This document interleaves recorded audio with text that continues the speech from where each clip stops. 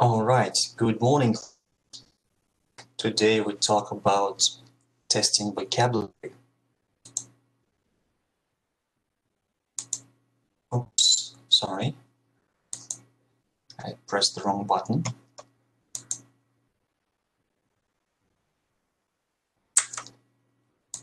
Yeah. Before we start, let's answer this question. Why should we test vocabulary, and what is the purpose of vocabulary tests?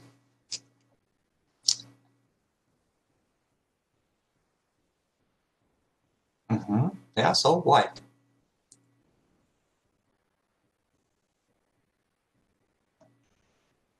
You can write in the chat box if you wish. Oops. So what's the purpose of testing vocabulary?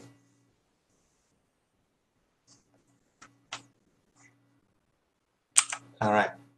The purpose of vocabulary test is to measure comprehension or recognition, if they understand, yeah, and production of, so if they can use those words in their speech, yeah, or in their writing, yeah.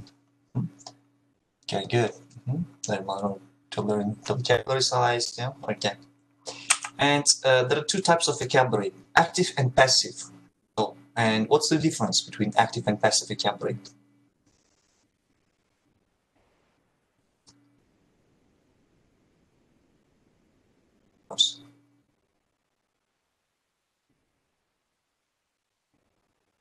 We use every day.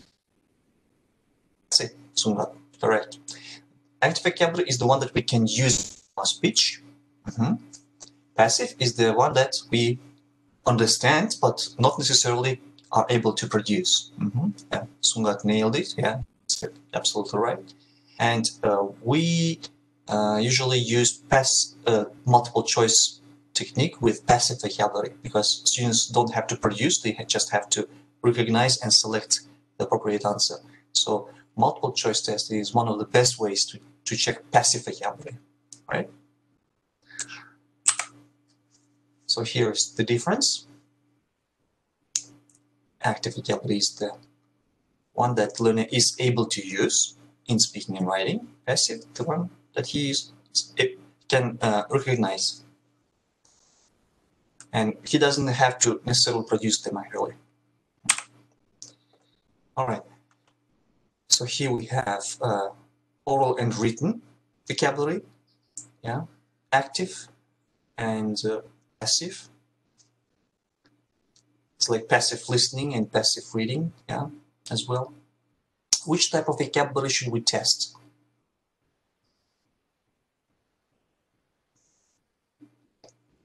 What do you think? Active or passive? Who should we test more? Or what should we test? Actually, yeah, both. Yeah, we should test both. Not only active or not only passive. It's a tricky question, yeah? So we should test both.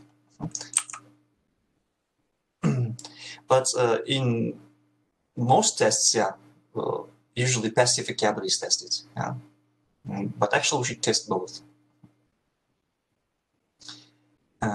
Because tests shouldn't only test, tests should also teach. And if we want our students to learn active vocabulary, we should have quizzes. Yeah? Because in many cases, tests, assessments, they are the driving force of learning. If you don't test, if you don't give assignments, students just simply don't learn. Maybe they learn, but they don't put a lot of effort in that. Yeah? And again, we should look at the learning outcomes of our course. If, for example, we are preparing our students for IELTS, then we actually should, but again, we should focus on both, right? Because we need passive vocabulary for reading part, where students have to read. One text in IELTS, as you know, is academic, very academic, yeah? So they must be able to recognize those words, understand them. But in the writing part, again, they need active vocabulary. They need active vocabulary to write, and they need active vocabulary to speak.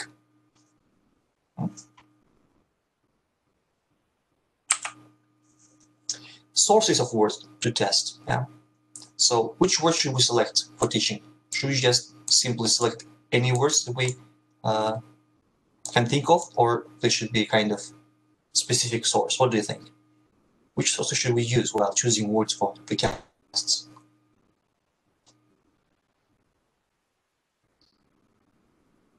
Any sources?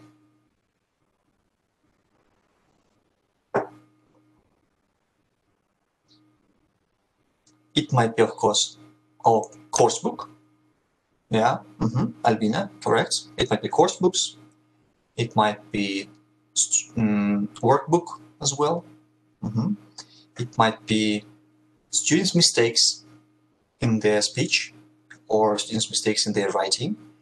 For example, I've been taking notes for several weeks, mistakes of our students in their speech, in pronunciation, and I'll give you one assignment to actually pronounce those words and upload it to Google Classroom. You'll have to pronounce them. And of course, there might be ready-made vocabulary tests or vocabulary, what's it called? Reference books. Yeah.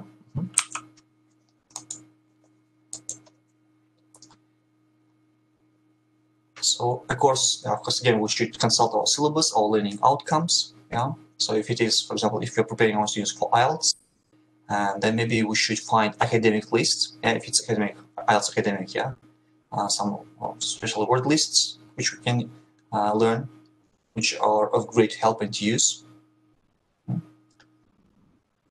Yeah. And as we mentioned, yeah. And classroom language, yeah. Beginner, elementary, especially those phrases. You should teach classroom language first. I don't understand. Can you speak more slowly, please? Your pen. Does anyone have a spare pencil? I don't know. Do you have a sharpener? Say rubashka in English.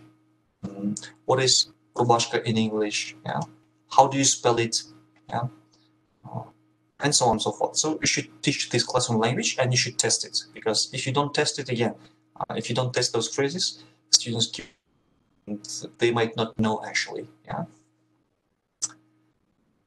Which words should we choose if the students do not have a common syllabus?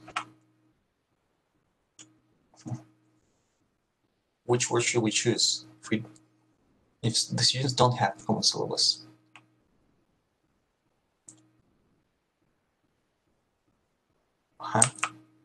Okay. If the students go to an English medium, frequent words, actually, yeah, active vocabulary, frequent words, so not the word, yeah, frequent words. And when you design a test, guys, you should always ask yourself a question. So I'm going to test this word, and is it really worth it? Are my students going to use it in their speech? If it is passive vocabulary, again, is it quite passive, quite active passive vocabulary? Yeah. So the one that students actually can meet in their real life. Yeah. This is why we should always ask these questions. Practicality. Practicality should be, as we said, tests should be practical. They should be meaningful. They should be useful. Yeah. Have beneficial backlash effects. And if you want your tests to have beneficial backlash effect, always think about its usefulness. How useful is this word that you're going to teach and test? Yeah. If the students go to an English medium university, then the items for the test can be chosen from academic vocabulary. So again, purpose, learning outcomes. Yeah. Okay, do's and don'ts. What should we do and what shouldn't we do? Don'ts. Don't have your students memorize word lists. So never give just word lists, or never give learn all words starting from A in your mini dictionary. No, it doesn't make any sense. Don't present words in isolation. Never. Again, we should teach words in context. And we should give a few examples, not only one, but 2 or 3 examples when you use this word in the context. And don't use difficult grammatical structures in a vocabulary test, because the difficult grammar actually can hinder students from answering correctly. Actually, students might know the answer, but it might be prevent it from giving correct answer by difficult grammatical structure. Yeah, so this is about reliability. Yeah, Dr. Tuzi mentioned it, if you remember. So there was a difficult grammatical structure, and students couldn't answer, or vice versa. It might be a difficult word or phrase that students don't understand, and they can make a mistake in grammar tests. Yeah? So make sure that grammar and vocabulary don't actually hinder each other. Yeah, don't stop students from answering correctly. Do's: teach students to find the meaning of words through the context of a sentence. Yeah, we have a lot of exercises. We even have lots of exercises like this when we read the text, and the text is divided into parts. Like there are numbers, 5, 10, 15, 20, 25. Why are they put there? So that we can quickly find a line. And then the question is like, what does summarize in line 25 mean? Yeah, students must look at the context, and using the context, they must guess the meaning of the word. So you should you should practice it a lot, actually. Next one, help increase comprehension by teaching important affixes. Yeah, so negative affixes, a noun, adjective, adverb. Yeah, so happy, unhappy, beauty, beautiful, noun, adjective. Yeah, noun, verb, I don't know, and so on and so forth. Yeah, so we should teach our students. Ideally, when we teach a new word, we should teach a family. A family means the same word, but in different parts of speech, like wide, adjective, widely, adverb, noun, with, and verb, for example, widen. Yeah, widen a word, a road, for example. Ideally, yeah, it's a good thing to teach words in a family, the whole family. So, techniques, let's go to techniques. Yeah, one of the techniques is limited response. We use it with beginner level students because it doesn't require them to speak. You just only have to act. And it's like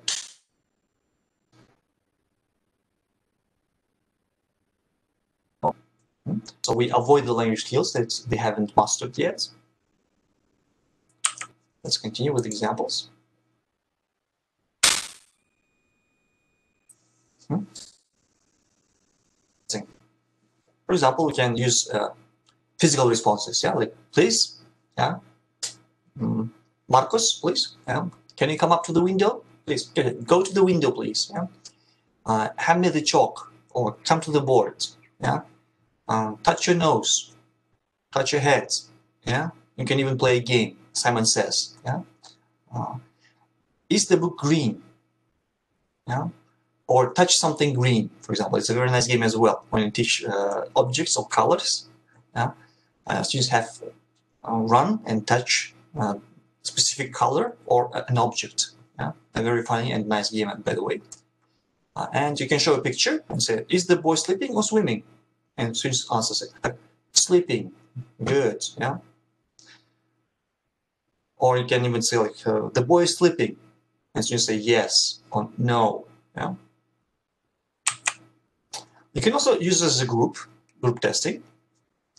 Usually we should start with a group because testing with a group is less inhibiting, less frightening. Students are usually not afraid, yeah, when they answer as a whole class, yeah, because they can repeat after their peers, yeah, and actually learn in the same way, yeah.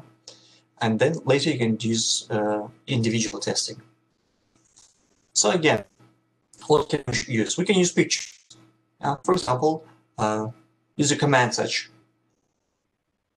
Now draw a circle around a tree. So we give a picture, and students have to draw a circle around the tree. Yeah. Put an X on every tool. So there are different tools: hammer, I don't know, screwdriver, an axe, and so on. Draw hands on the clock. When teaching time, you can use it as well. So it's 3:30, and students have to draw hands. Yeah. Match my pictures. My friend is eating. So they put number 1. Yeah. Okay. The dog is running. They put a number 2 near the dog, for example, yeah, which is running, and so on. Advantages of limited response. Well, it calls, so it's oral, not written. Yeah, in many cases, mostly. Yeah, they can be written as well, but again, we actually don't use it for summative. Usually, for summative assessment, we usually use it for formative assessment. But if you wish, you can use it for summative as well. Why not?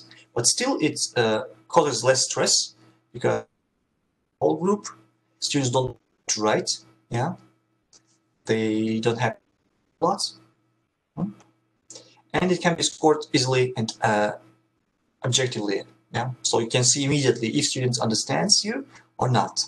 Yeah, so you can immediately see it. If you, it will take a lot of time because you have to do it one by one, and they might be like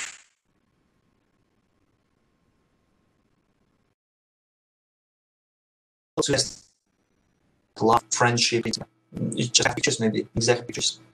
And sketches, the drawings, yeah, sometimes might be ambiguous. Yeah, for example, an orange may look like a ball. Running may look like dancing or jumping. A dog might look, I don't know, like a donkey or whatever. Yeah, sometimes it happens. Yeah, if you draw badly, yeah, you can use pictures and find pictures.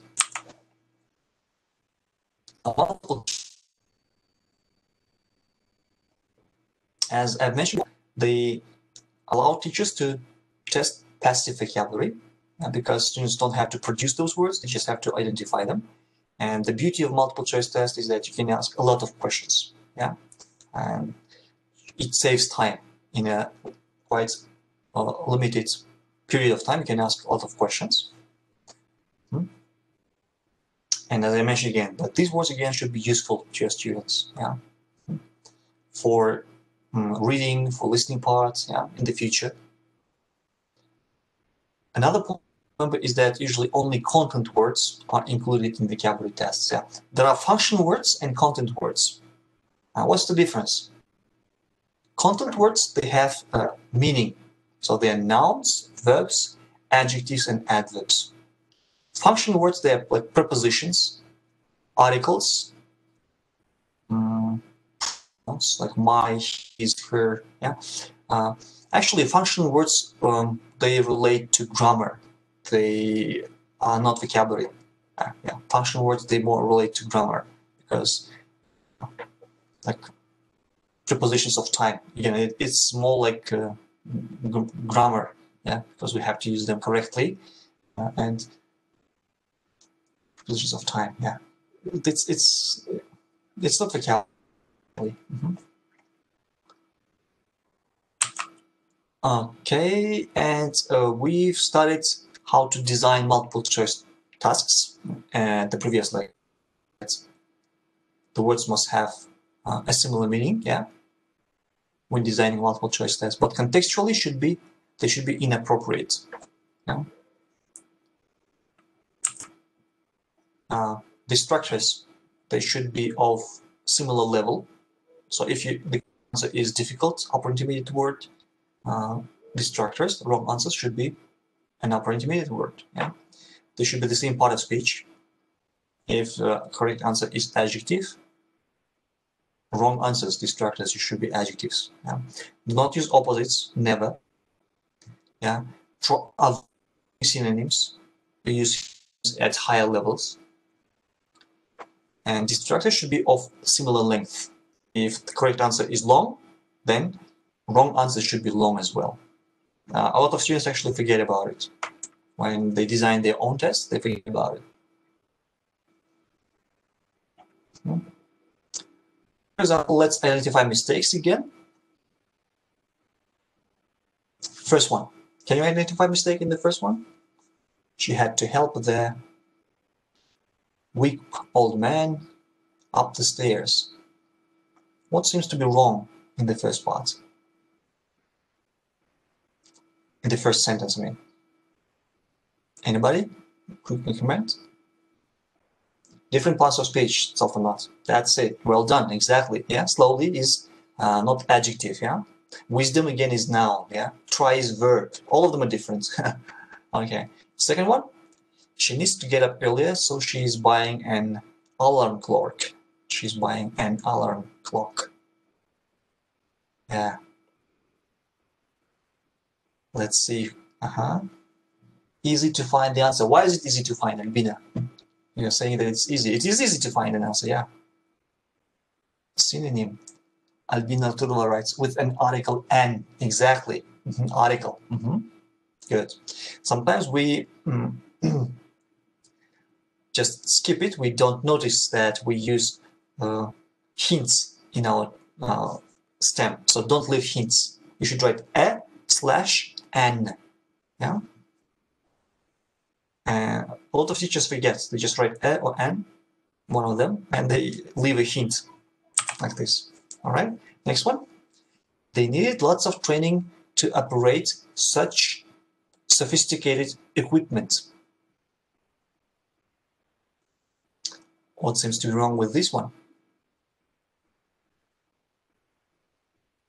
Level. Yeah, exactly. Different level. Sophisticated is a difficult word, but why is easy blue? They're very easy, yeah? Good. Length. Alina writes length. Well, length might be...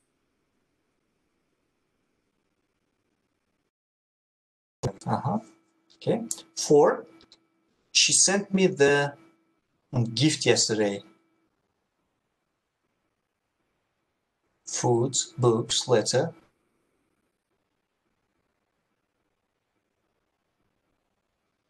Yeah. More than one answer is possible, exactly. All right. Question number 5. They drove to work in their new car. Car, house, office, street.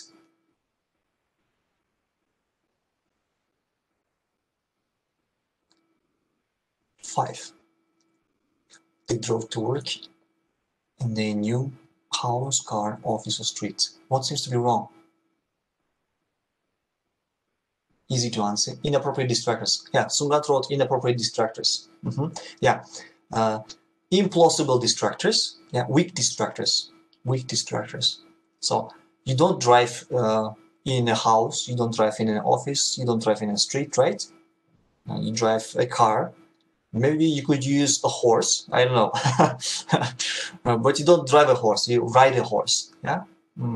So it must be something plausible. You see how difficult it is to construct multiple choice tests. Now you're thinking about wrong answers. Well, what can I use? What shall I use? Yeah. Or maybe bicycle. Yeah, you can write bicycle. We drove to work. They drove, but we ride a bicycle, right? Yeah, we ride a bicycle. We don't drive it. Yeah, we ride a bicycle. So maybe bicycle could be used. And then we have to think about 2 more distractors. So, quite difficult. Okay, question number 6. She just hit his shin. Shin is a part of a leg. Is a part of a leg. So, here it refers to leg. Cousin fend the fruit. Again,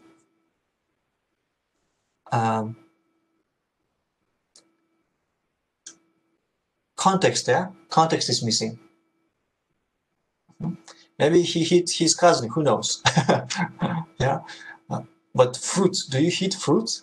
It doesn't make any sense, right? So again, weak distractor, limited context, yeah? And we should use, well, if you use a leg, maybe you should use body parts, yeah? Leg, I don't know, arm, waist, yeah, for example. What else? Heads, whatever. Use body parts instead, yeah? And then add context so that it makes clear which body part he hit. Yeah. For example, he hit his, I don't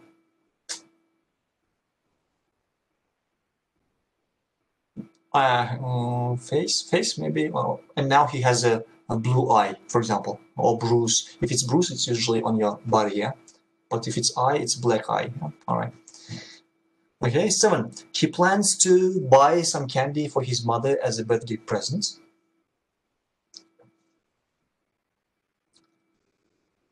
Answers can be right according to the missing context. To make some candy. Actually, he can make some candy, right? If he is a cook, if he like. Several answers are possible.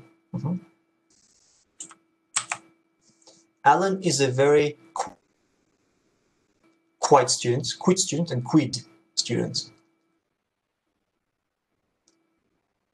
Question number 8.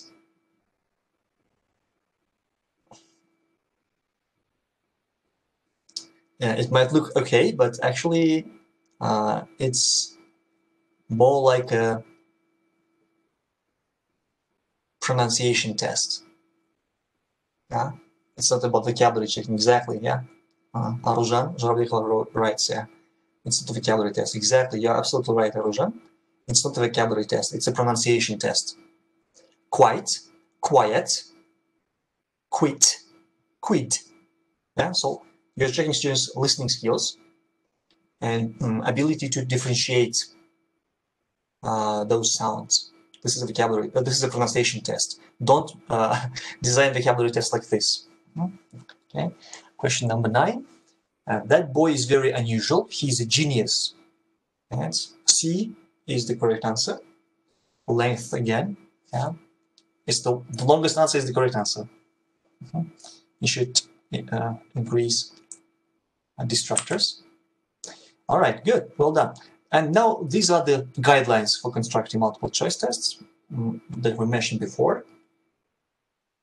You should design multiple choice tests or whatever tests, actually, whatever technique that you're using. You shouldn't design construct a test just one day before high-stake exam. Yeah, you should maybe spend a week or several weeks. So first write the stem, write the sentence, write the correct answer, because distractors will depend on that correct answer. Make distractors plausible answers. Plausible means possible in real life, logically possible. Yeah, they must be logically possible. However, they should be inappropriate context. Yeah, logically possible, but inappropriate because of the context. Avoid writing poor alternatives just for the sake of writing. Okay, for example, you must write 4 alternatives and you write 3 good alternatives and 1 is left. Okay, and you write something unrelated. Yeah, just the 4th alternative. Yeah, don't do that. Spend some more time and try to create a good 4th alternative, or maybe you can ask your peers, your colleagues.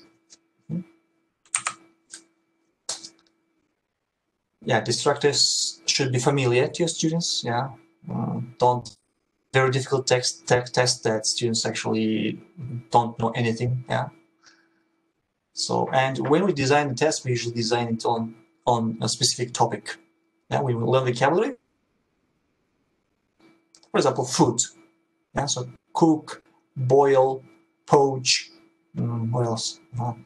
Fresh, frozen. Yeah, and so on and so forth. So, usually teach in chunks, and we should test in chunks, ideally. Yeah.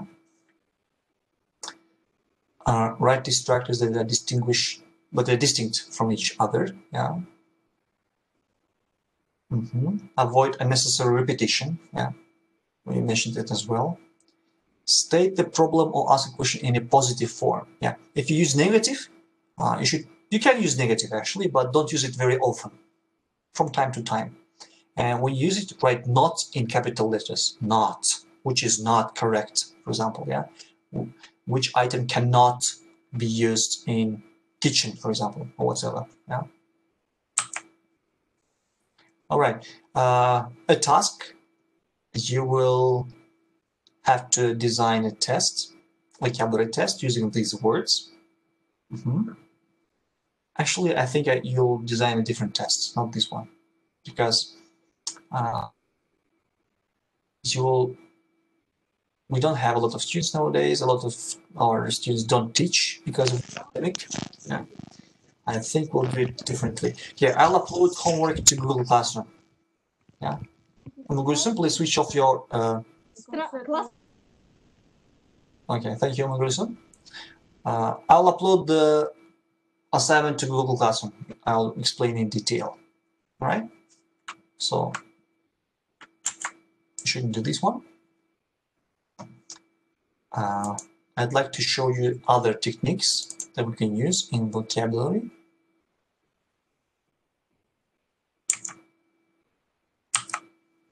So multiple choice, yeah, that we know. You can use choice technique like this one.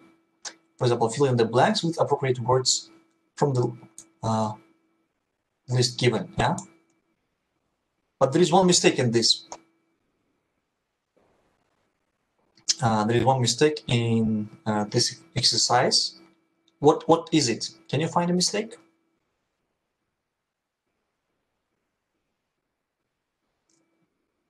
It's not about the sentences, it's about technique. Exactly.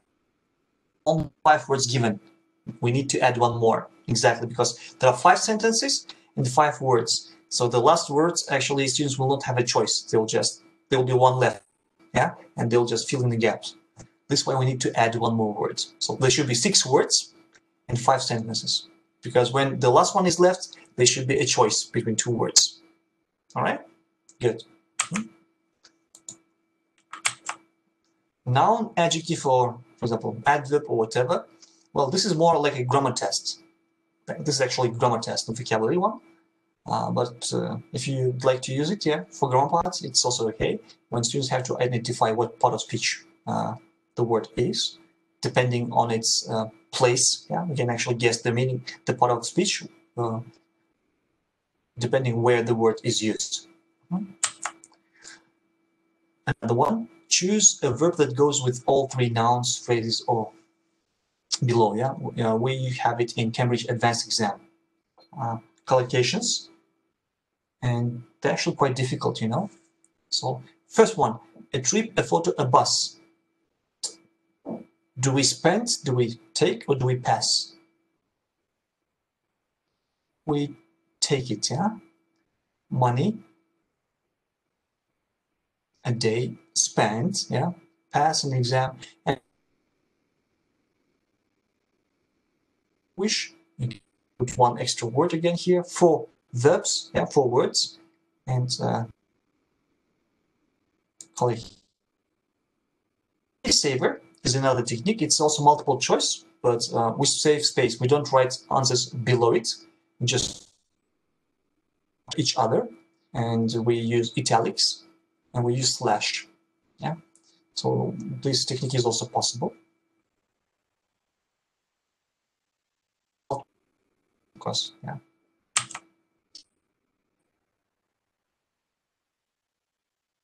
Opposites of the following adjectives using negative.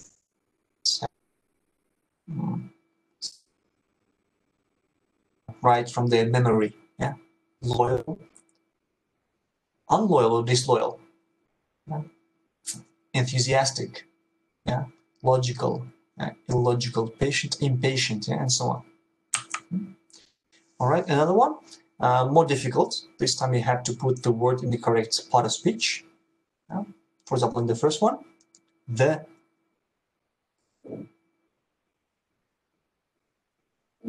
depth, yeah, of the swimming pool is 2 meters. Mr. Brown was a kind, what kind of woman? Do you know the answer? Mr. Brown was a kind,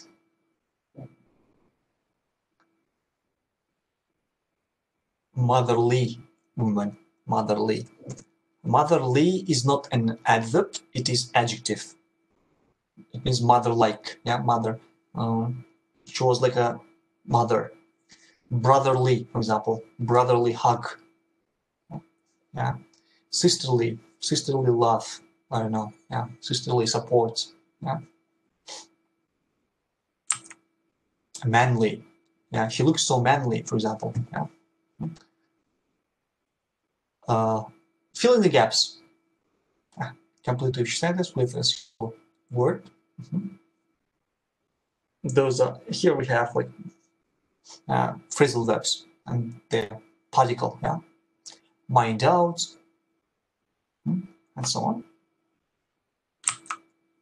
So you use one of these techniques as your home assignment. Okay, and, why am I showing it? I'm showing different types of techniques that you can use for testing vocabulary, and you'll be using 2 of these techniques. You will select 10 words. You'll design a test in using 2 different techniques, and you'll compare how students perform. How students perform in those tests. You can use definitions like this. He repairs things made of wood. Who is a carpenter? Yeah. If you want to leave a job, you resign. Yeah. He carries your bags for you in a hotel. Who is it? A porter. Yeah, and so on. Yeah, odd one out. But you must be very careful with odd one outs, because you must make sure that there is only one way of giving it the correct answer. Yeah? So there shouldn't be any alternatives for interpretation. Okay, so first one, soup, pizza, hamburger, and bowl. So which is different?